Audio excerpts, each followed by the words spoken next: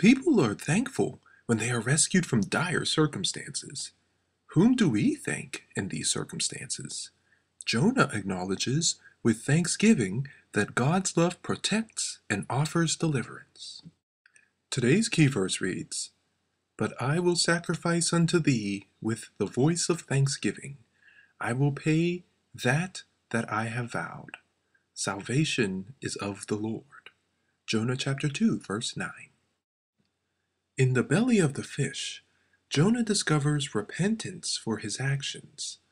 This seed of repentance is expressed in a prayer for deliverance from his predicament. This prayer is both a request for deliverance and a hymn of praise. Jonah is committed to obeying God and desperately wants to be released from this situation. Jonah faces death inside the belly of a fish and has no other option but to cry out to God. He does not pray from the temple or from the comfort of his own home. He prays to God in an impossible and very uncomfortable position.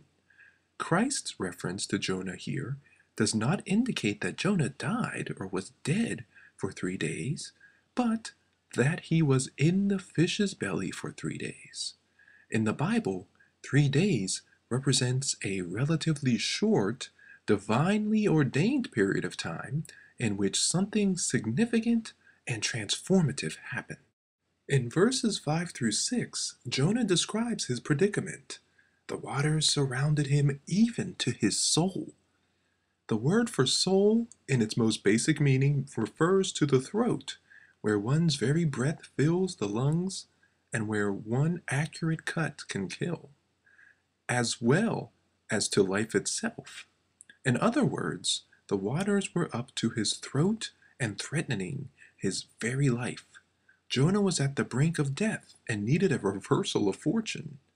In verse 7, we see a turning point where he knows his prayer has been heard and can hope for salvation and deliverance.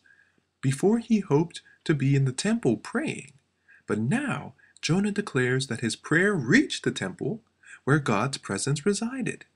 Although he was far from God and cast out of his sight, his prayer reached his ears. Although he is trapped in the fish's belly, he believes his prayer has reached God's holy temple.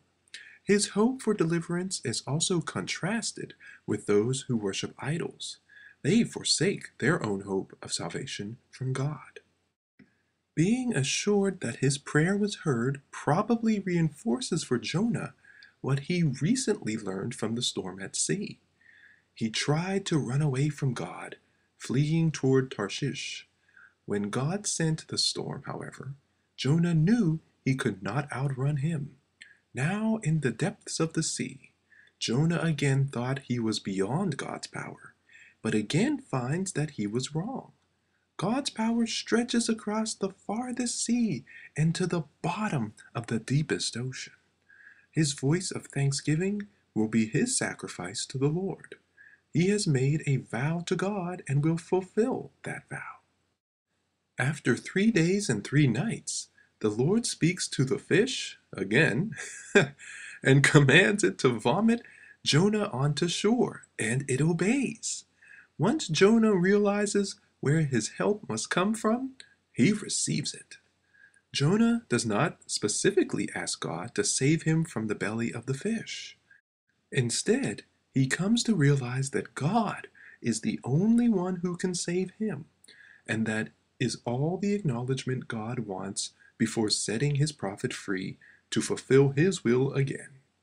It should not be missed that the word for dry land is the same word Jonah utters in chapter 1, verse 9, when he tells the sailors he worships the Lord who made the sea and the dry land.